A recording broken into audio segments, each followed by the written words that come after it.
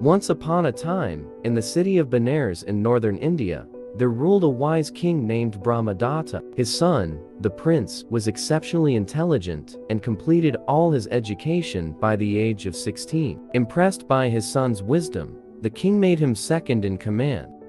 During this time, the people of Benares were deeply superstitious. They believed that gods controlled their fate, rather than their own actions. They prayed to these gods for blessings, like a good marriage, the birth of a child, wealth, or fame. In return for these blessings, they promised to make offerings to the gods, which often included the sacrifice of animals such as goats, lambs, chickens, and pigs.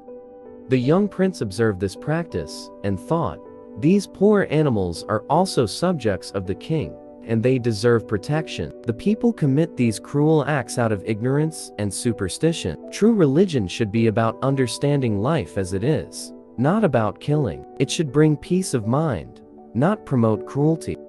I fear that the people's belief in these superstitions is too strong for them to give up, but perhaps I can find a way to turn their beliefs into something good. When I become king, I will make a plan to use their superstitions to benefit everyone. If they must make sacrifices, let them sacrifice their own greed and hatred instead of these innocent animals."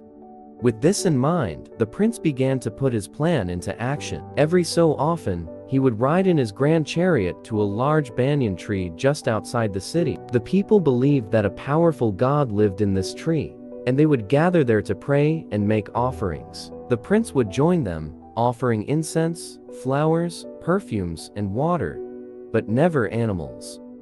He made sure that everyone noticed his devotion to the banyan tree god. Soon, word spread throughout the city that the prince was a true believer.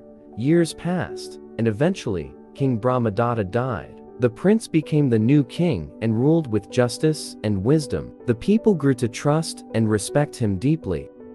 One day, the king decided it was time to complete his plan. He called all the leading citizens of Benares to the royal assembly hall and asked, "Do you know how I became king?" No one could answer. He continued, "Do you remember how I often made offerings to the great god of the banyan tree?" The people nodded in agreement. The king then said, "Each time I made an offering, I also made a promise to the god. I prayed, if you make me the king of Benares, I will offer a special sacrifice, something far greater than flowers and perfumes. Now that I am king, it is clear that the god has answered my prayers. So, I must keep my promise and make this special sacrifice." The people eagerly agreed and asked, "What animals do you wish to sacrifice?"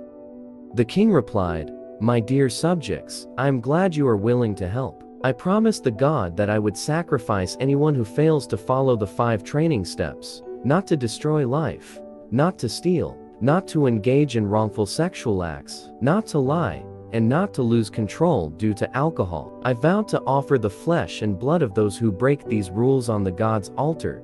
The people, being so superstitious, agreed that this must be done to avoid the god's wrath. The king thought, "Such is the power of superstition that these people have lost all sense. They don't realize that if I sacrifice anyone, I would be the next to be sacrificed, since the first rule is not to kill. But because of their superstition, I can make this promise without ever having to carry it out."